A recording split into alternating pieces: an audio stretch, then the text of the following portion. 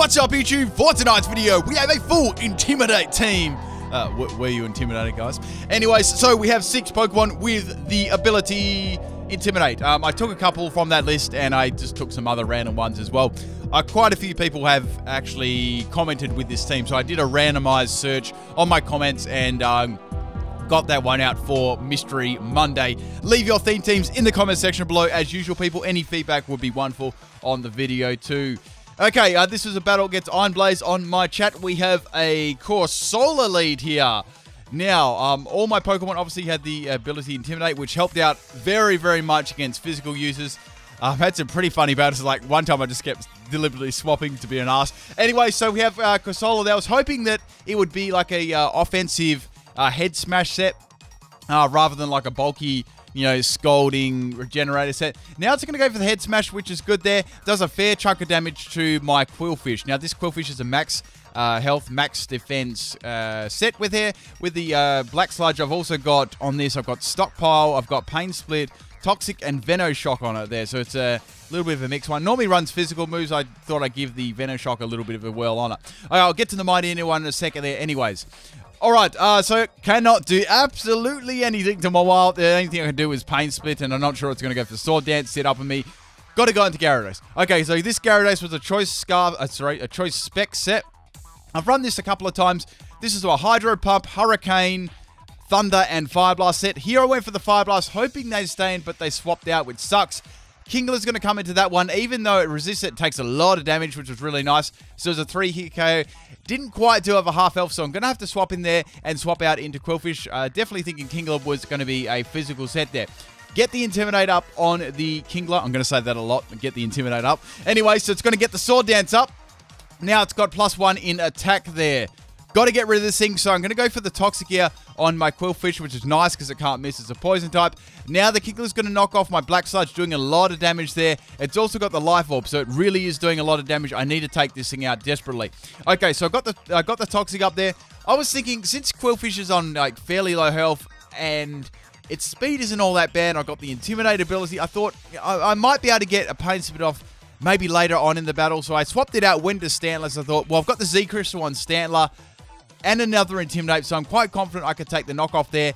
Even if it wasn't that great, I could get it. But it's going to go for the Crab Hammer and take me out for the crit. I'm like, oh. So that's my Stantler down, so I'm not even salty about that at all. So I need to get rid of this Kingler. It's taken out my Stantler. I'm rather salty about that. Bringing in my Tauros here. This is a max speed, max attack Tauros with Intimidate. On this, I had Retaliate. It's just a nice move. I wasn't locking myself into it like a band or a scarf or anything this time. I also had Zen Headbutt on this just to hit fighting types. I had Pursuit on this to hit ghosts and trap things in. I also had Outrage on it, and my item was Persian Berry, so I could lock myself into Outrage and not get confused by it and just heal my confusion straight away on the second or third turn when it runs out. Alright, so Jinx is going to kiss my my bull. Anyways, that was, yeah, this is the best commentary ever. I'm going to fall asleep there, but I went for the Pursuit here. Jinx is going to know, they're going to know because I went for that. The sleeping animation actually came up there. I can't believe I actually said that. Anyway, so Combustion is going to go for the Protect there. I actually stayed in for once. I thought I'd play it like different and stay in with a sleepy Pokemon, which I normally don't do. Unless it's a terrible, terrible matchup, I don't want to swap out. Anyways, I wake up there, go for the Zen Headbutt after having lots of Zen time asleep. And that's going to take my their Combustion out in one shot there. So it clearly wasn't an Everlight. It must have been some crazy-ass sweeping one. I don't even know. So we have, of course, Solo coming back in here. It's got Regenerator. I'm going to swap out the Tauros there. And I'm going to swap in Quillfish here just to take whatever hit it throws at me. Got the Intimidate up on it anyway. Man, I'm going to get sick of saying that. Anyways, so Corsola's going to go for the Spike Cannon, which is cool. Since it's not stabbing, I got the Intimidate up. I'm a... for fuck's sake. And I'm a Defensive Wall. I'm going to be taking that one rather nicely. Okay, Corsola is swapping out there. The Mawile is going to come in here. Going for the Pain Split there. I predicted that swap in that time. And getting lots of my health and doing some damage to Mawile. So that was really good there. Even though I don't have my item, it's nice there. I can use my Quillfish later on in the game. Alright, now swapping in Stoutland. This is my special defensive wall. It still is rather bulky there with max health and max special defense. Now it's going to go for Crunch on me. It doesn't do a hell of a lot of damage, and it's also got the Rocky Helmet. I'm holding that one. That's going to do some nice damage to it. And now it's going for Iron Head. Hero went for the rest there, and it crits me. Like, I'm like, Salt. So that's my special defense tank down there. So that's 2 Pokemon that went down to crits there. Yeah, the salt levels were rising. So swapping in Taurus here, I really couldn't do much here. I almost went for Pursuit. I thought, nah, I better not go for it in case they predict that and go for Iron Head or something like that. Now the Casola is going to come in. I really couldn't touch this Casola with a Barge Pole at the moment. So I really had to get rid of it. Casola was a problem. I've always wanted to say that. Anyway, so the Zen Headbutt misses. Now the Casola is going to go for the Earthquake there. Probably predicting the Quillfish swapping, which was nice, but I did have a little feeling they may be predicting that and go for something different.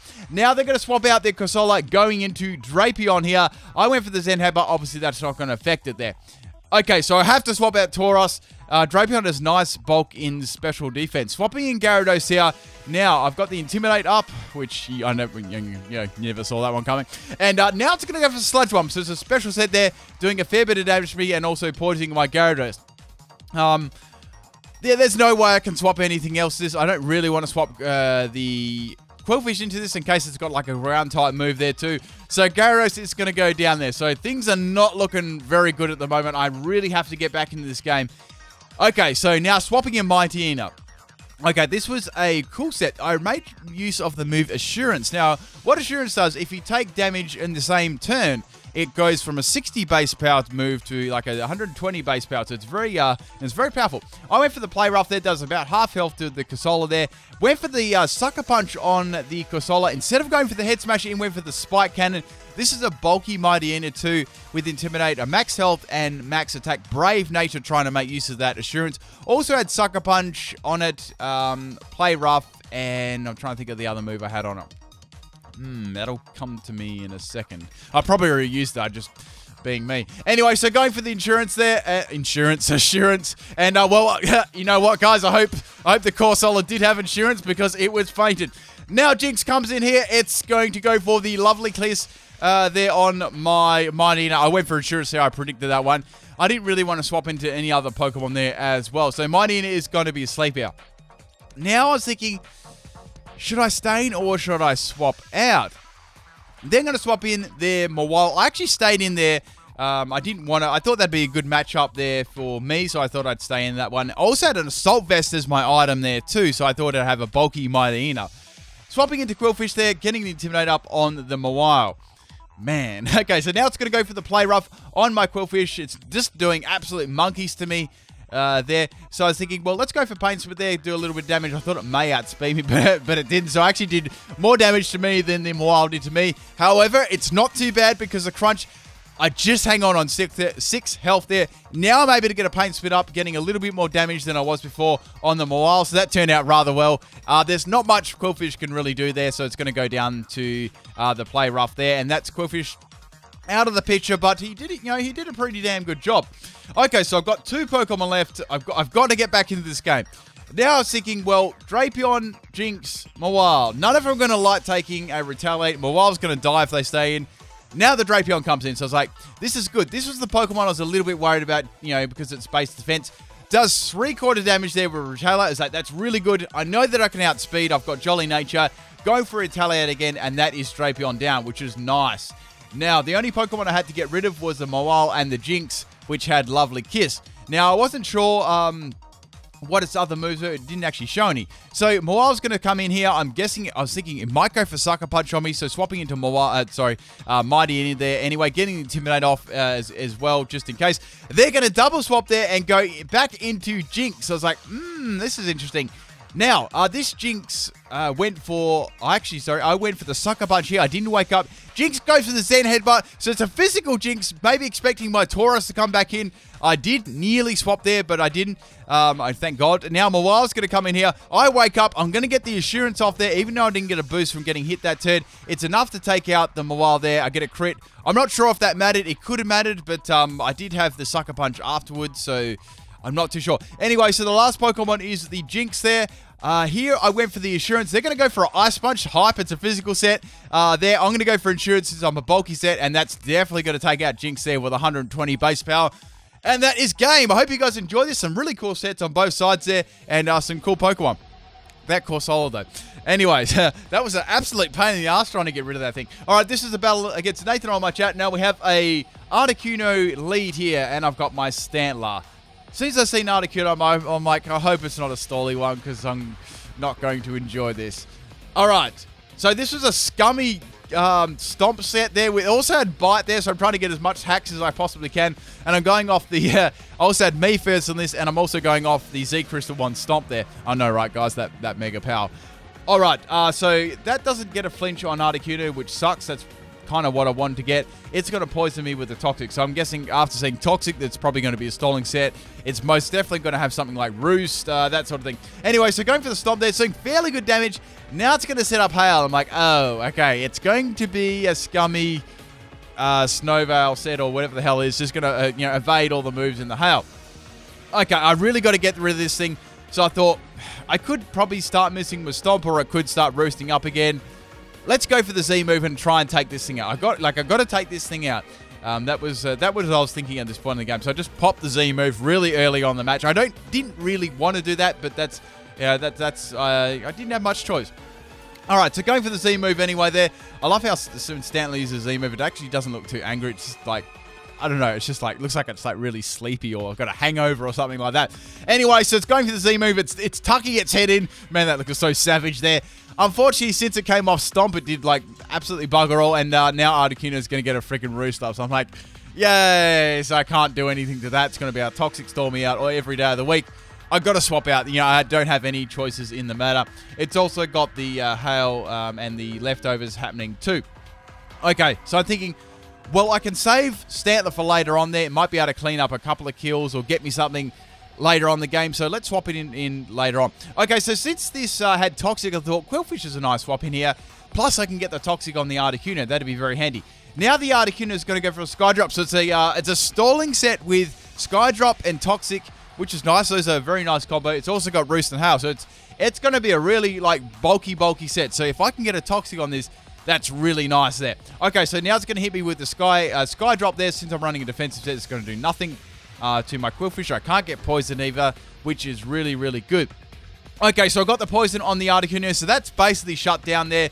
If it tries any stalling games, it's just going to take itself out in poison damage, which is good there. So I was happy with that result there, and I wasn't able to lose my Stantler in the process. I mean, I burnt my Z move, but I would have, I like that trade-off there, getting the poison on the Articuno. Anyways, so I was thinking, well, Articuno is definitely not going to stay in this matchup. There's nothing they can do to me, so I'm going to double swap here. I actually predicted another Pokemon to come in.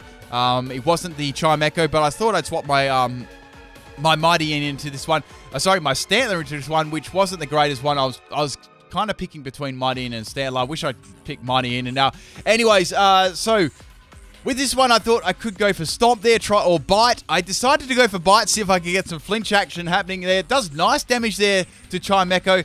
It's also got Rocky Helmet. I'm like, what the fuck? So now it's going to go for the Charge Beam there, spin its little bell, and that's going to take me out there with the Toxic damage. It also gets a boost from the Dazzling Gleam. So this was such a good opportunity here. I was thinking, it's got a boost there. It's going to stay and it gets my Mighty in it because I know that most of the sweeping ones have got Dazzling Gleam to hit Dark types. So it's like, I could really make my use of Assurance on my Mighty now. I've got the Brave Nature. I know that I'm going to go second. Okay, so now it's going to go for the Dazzling Gleam. Since I've got Assault Vest, I take that one and max health. I'm able to get Assurance off, and that's going to absolutely demolish Chimecho there. So that was really cool. It's a very interesting move there. Quite situational. So even with the Rocky Helmet there, I actually do live that, which is nice. So I can still make use of things like Sucker Punch. All right, so this is where problems start to happen. Aussie swag. Okay, cool. This, I actually made the worst misclick in a little while. So it's going to go for the Defense Girl here. So I was like, what's this going to do? Is it going to be a stalling set, or is it going to go for like freaking rollout or something? I wasn't sure. Those sort of things. So swapping into Quillfish there anyway, I wanted to get a... I just wanted to see what I could do to this. So get an Intimidate off and maybe a Pain Spit. So now it's going to go for a rollout. I'm like, okay, I thought it was going to do that. So it's going to be locked into rollouts there. Okay. So I got to get rid of this thing. The problem is I couldn't Toxic. I couldn't do anything like that to it. And I do the best, I did the best like misclick here in the world. It's going to creep me with a rollout here. I was like, and then I went for Pain Spit, but I freaking pressed Toxic. You know how that happens? Yeah. So at this point, I was quite salty there. Okay, so now it's going to go for the rollout on my Quillfish there again. And of course, it's going to be just enough for me to live and hang on 1 health. I was like, wow, that was so close. And I was able to get maximum pain split damage onto the Kamala. So that worked out rather well. That misclick, the crit, like everything worked out so well there. The problem was this thing was starting to hit rather hard there. So Quillfish is going to go down to the rollout. So that was the 4th rollout there. So I was like, holy, this is a 3rd or 4th rollout. So I needed to get rid of this thing.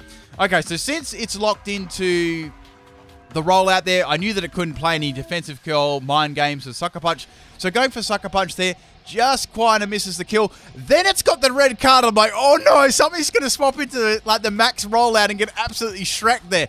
So Taurus is going to drag out. Fortunately, I've got the Intimidate there, but I was wondering if this was going to be enough to actually starve off the damage this rollout was going to do to the Taurus. And yeah, nope. That still did a lot of damage. Down goes my Taurus. Rip. So nice set there. I like it. Okay, so swapping in Mighty now. Since the rollout is gone here, I was thinking, would it be too obvious to go for the Sucker Punch? I thought, no, that'd be like way too obvious to go for. Let's go for it, but it didn't work. They're going to go for the defense curl. So I was thinking, okay, it's going to start the little mind games. They're going to start to happen.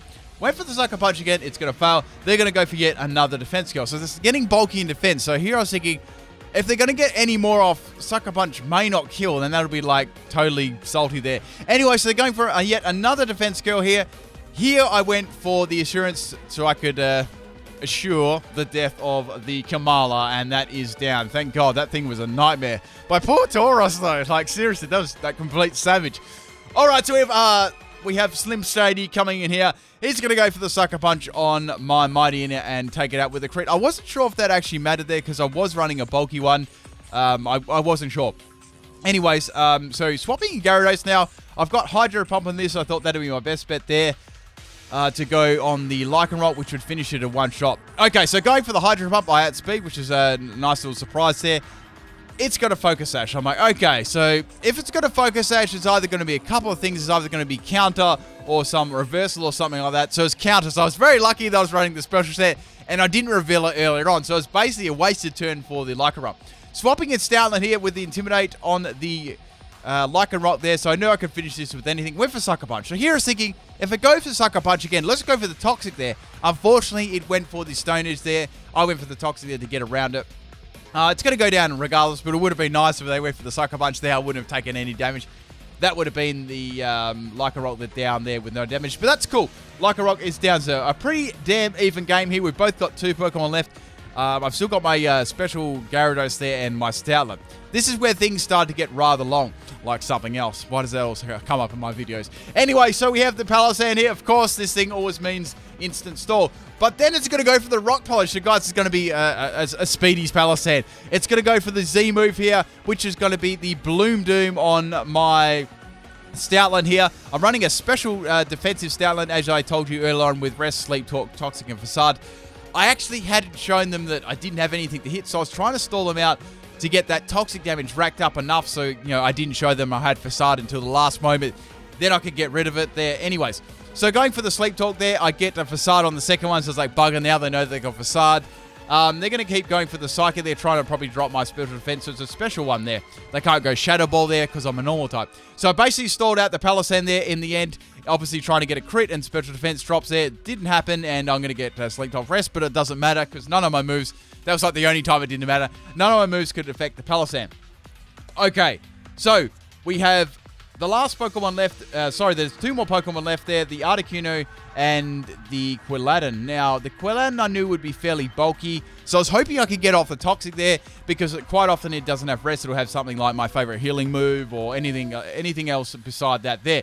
Okay, so I got up the Toxic on the Quilladin there anyway, which is nice. It's going to go for the Leech Seed, which misses, which I didn't think mattered too much there because I wasn't probably going to stay in much on this matchup. I had Gyarados with like Hurricane and Fire Blast, which I was definitely going to swap out into. Okay, so we have Gyarados. I was thinking Fire Blast would be my best option, right? Because Articuno is weak against it, and so is Quilladin. You know, that would be my best thing. You know, that'd be my go-to thing there. Okay, so it's going to get the Leech Seed up on me here, which is good for the Quilladin there. It's able to stall out some of my health there. Now, they had to make a decision whether they're going to leave their Quilladin against this or whether they're going to swap in their Articuno against this there. It was going to be a nuke either way. Like, it was going to do a lot of damage. I knew that it probably wouldn't take out both of them, but it'd get very, very close. Okay, so it does a fair amount of damage there to Quilladin, and it gets a Toxic up and the Leech Seed. So I'm like, bugger. If this has Protect, this could be problematic. Then it swaps into the Articuno. If that outspeeds me, roosts around me, this could start to be quite problematic there to try and get around. Anyways, so I've got the Toxic up on me, and I've got the Leech Seed too. So, but the good thing is I did a very big chunk of damage there. So someone had to take the hit there. It doesn't have room to heal now, so it's going to have to swap out. So that's good. I was like, it's on low health, it's poison, so I can get to that maybe later on in the battle. All right, so I knew Articuno would probably come into this one. It takes the Fire Blast very, very well due to its bulk there, and it's got Lefty. So I know, obviously, it's invested in health and special defense. Its special defense stat is very nice already. Okay, so here I'm going to get Leech Seeded, and Articuno is going to get more health back. So I was like, joy, this is good.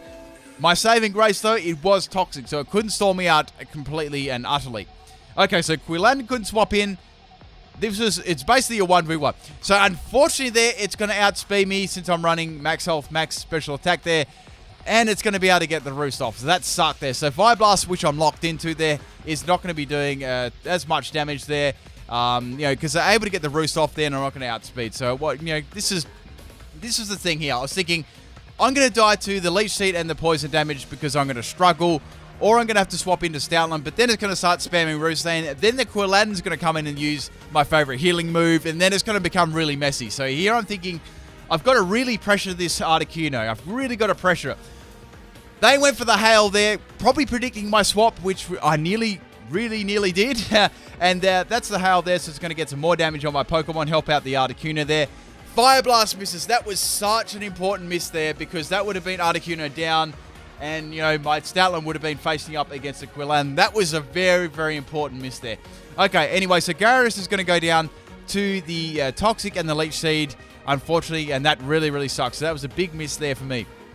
Okay, so I got Stoutland still, which was a bulky defensive wall. I also had Rest there, so I knew that Toxic couldn't do much to me. I mean, they could go for Skydrop, but it was going to do monkeys anyway, so I knew that I could 100% win the matchup with the Articuno. I wasn't too sure about the Quilladin there, since I wasn't running any investment in defense, whether it could heal off or anything like that. If it had Rest, those were unknowns at the moment. Okay, anyway, so Articuno is going to grab my Stoutland and grab me into the sky. But the Toxic damage is racking up there nicely, which I already knew it would there too. Okay, so now it's going to go for the Skydrop, releasing me there. I think I went for the Facade here just to finish off Articuno. I'm going to get freed from the Skydrop there. Going for Facade, and that's going to be enough to take out the Articuno there. Okay, so the last Pokemon is the Quilladin. This was a marathon battle, guys. I think it was about 35 or 36 turns. I'm getting close to 40. Anyways, with all the Intimidate and all the Hail and that sort of thing, it really, the raw recording was quite long. Okay, so going for Facade here. This ending was absolutely salty. They're going to live there. Going for the Wood Hammer here is like, I've got Rocky Helmet, guys. I got this. It KOs me. However, the Rocky Helmet actually takes out the Quilladin first, but they changed that mechanic in Gen 7, so the Rocky Helmet user actually faints second. So I ended up losing that one, but it was a draw. Hope you guys enjoyed that one. I know I put victory there, but it was a draw. Peace.